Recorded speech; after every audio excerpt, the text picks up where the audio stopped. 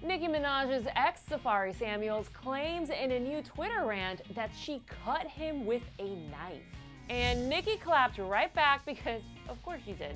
In her new Queen album, Nicki came for everyone, from DJ Khaled to Meek Mill to Drake. But now, one of Nicki's exes is coming for her.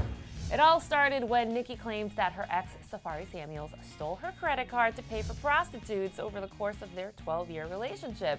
The pair finally broke things off in 2014, but clearly there is still a lot of resentment between these two. Following Nicki's accusations, Safaree took to Twitter to write, quote, "Let all that ish go, and now I stole your card, the one you gave me the pin for and had me doing ish with. I didn't use your card for prostitutes. We both didn't trust each other. You did I did You said you were messing with Meek a few years before y'all got together, and I'm not mad about that." After accusing Nicki of lying and cheating, Safaree dropped yet another bombshell when he claimed that Nicki stabbed him with a knife while they were together. He tweeted, "Remember the night you cut me and I almost died? The police and ambulance had to take me out the crib on a stretcher, and I had to lie and tell them I was trying to kill myself so they wouldn't take you to jail. When things like that start happening more than once, it's time to dip." Wow. Nicki did not let that one go, and she fired right back, saying, "You stole my card and told me you thought it was an account with free money that I didn't know about. On God, God will strike you down and more for lying. Ha! Stop saying you packed and left. On Jesus, you came to my house crying, begging to go with me to Europe to the EMAs. I said no, dummy."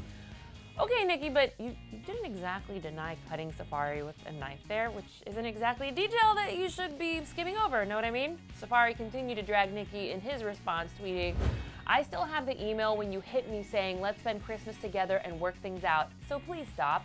Well, after Nicki and Safaree threw a few more accusations at each other, Nicki put an end to the back and forth by telling her followers that she intends to share more details about her very rocky relationship with Safaree in the next episode of her new Beats One show, Queen Radio, which is this Thursday. All right, guys, now I want to hear what you guys think about all the drama between Nicki and Safaree. Do you think that Nicki will rebuff the stabbing accusation in further detail on her radio show? Please sound off in the comment section below, and let's take a shower or something, because this made me feel dirty inside. Anyway, once you have done that, please click right over here to watch another new video by Clevver, and obviously don't forget to subscribe to our channels. Also, hit me up on Twitter at Miriam Issa, or on Instagram at Miriam_Issa, or on both. Anyway, thank you so much for hanging out with me. I'm your girl, Miriam Issa, and I'll see you soon.